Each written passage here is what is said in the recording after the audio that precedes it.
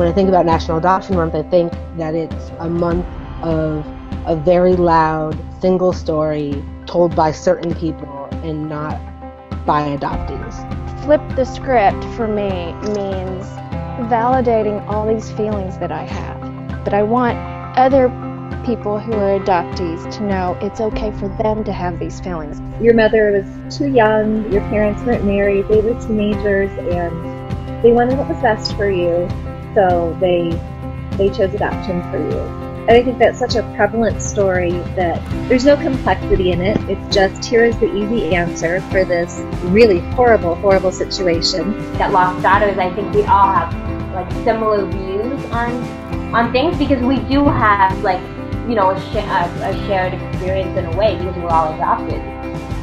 But we've lived things differently. So like we all have something to add to the conversation.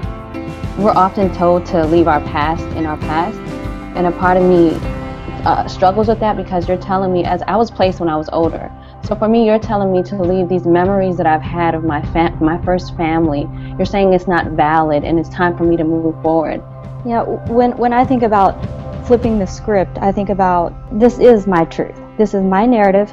I don't need to have a PhD to be an expert in the story of my life. National Adoption Month without adoptees is like a shoe without laces.